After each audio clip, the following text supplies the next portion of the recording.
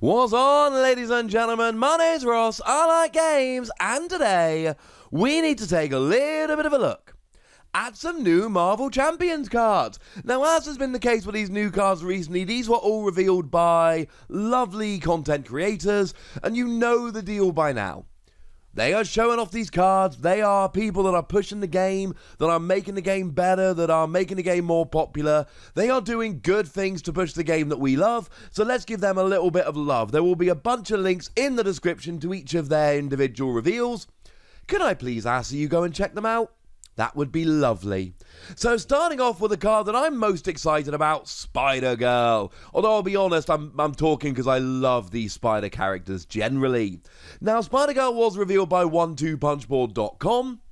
And what we've got here is a 2-cost aggression ally. So pop it into their aggression decks. And what we've got is thwart of 1 with 1 residual damage, attack of 2 with 1 residual damage, and 2 health. So essentially, the thwart is low, the attack is quite nice, and if you use her twice, she goes away. Okay. I mean, to be fair, using this to do 2 damage while taking 1 yourself and then blocking a big attack, assuming it doesn't have overkill, that would be a pretty good use for a 2-cost ally. I'd feel like I'd got my resources worth. But wait, there's more. After you play Spider-Girl from your hand, stun and confuse a minion. This is quite nice. For those newer players, stun means the next time the minion would attack, you just remove the stun counter instead. As a ruling note here, you do not actually have an attack, so anything that would happen when they attack doesn't happen because they're not attacking, you're just removing the stun counter. And confusion is exactly the same thing, except it is for threat. So the next time they would scheme, you just remove the confusion counter instead. It's quite nice. It's very cool. Now, obviously, I would like this a lot more, and I'm assuming you guys would as well, if it could do this to the villain. But then, as a 2-cost, that would be, like, full-on broken. I would love to be able to essentially... Because here's the thing, right? If you play this properly, you can essentially get 2 turns of this ally not doing anything, which is kind of ridiculous. Because you're in hero mode, they go to attack, oh no, they can't attack, they're stunned. Then you go to alter ego mode, so they go to scheme, and they're like, oh no, I'm confused. And you get 2 turns off. And maybe this is some phenomenal ally. I mean, we've all talked about Ronan the Accuser, and how Ronan the Accuser, that was a free print and play set. I did a video about it, link in the description.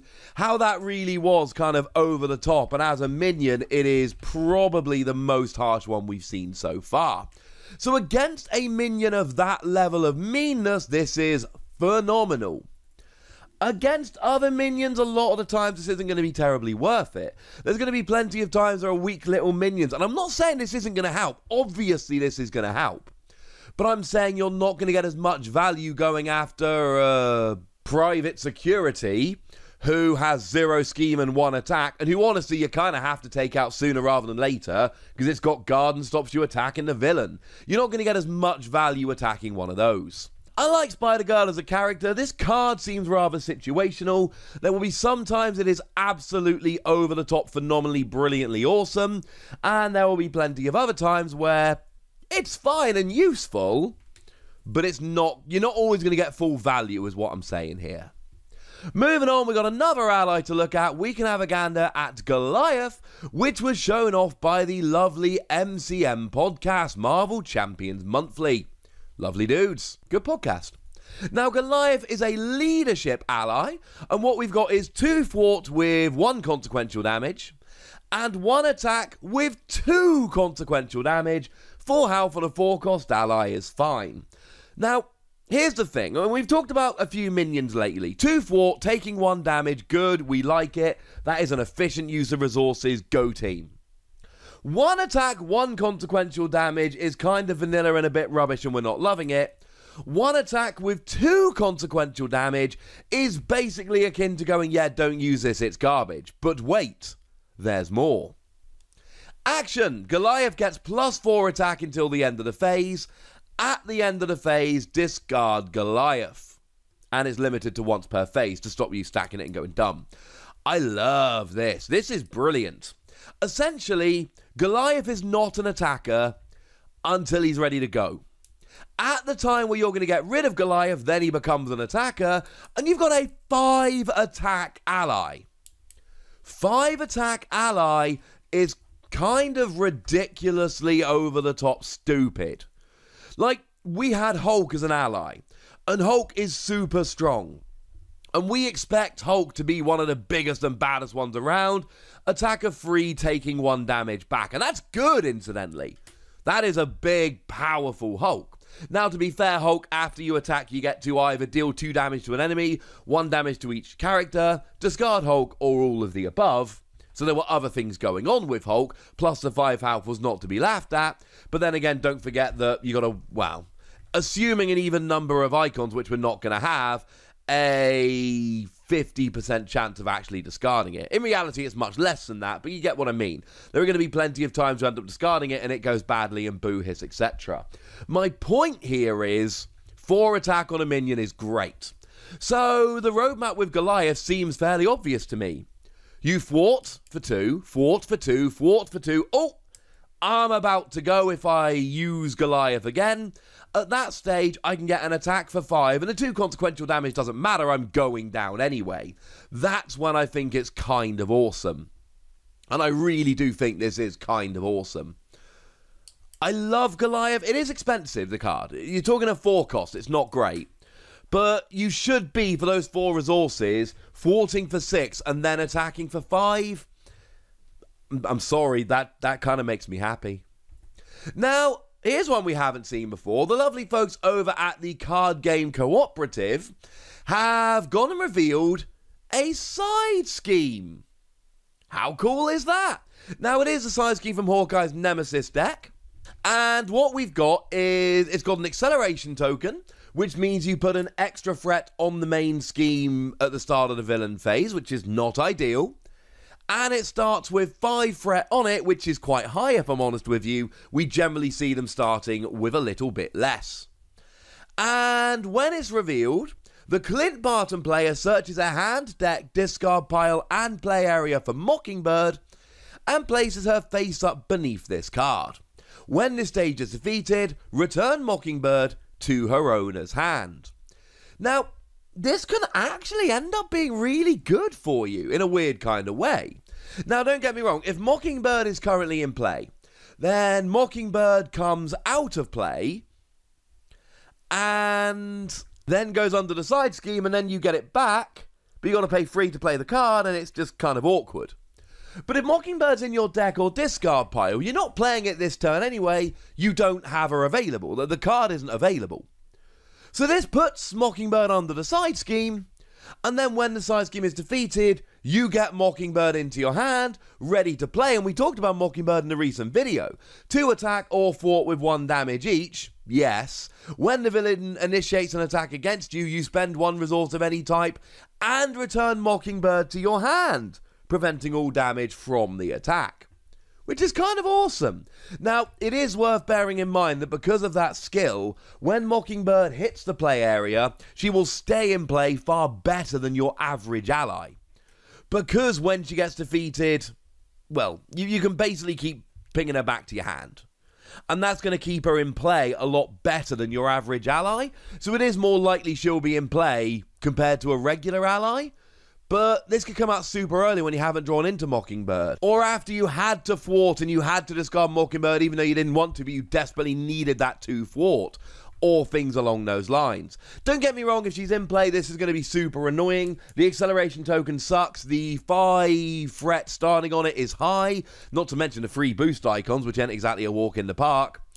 But honestly here, I can see this. There is actually over on when the Card Game Cooperative did the reveal, they have confirmed here that while Mockingbird is face up under the side scheme, she is in play, but under no player's control.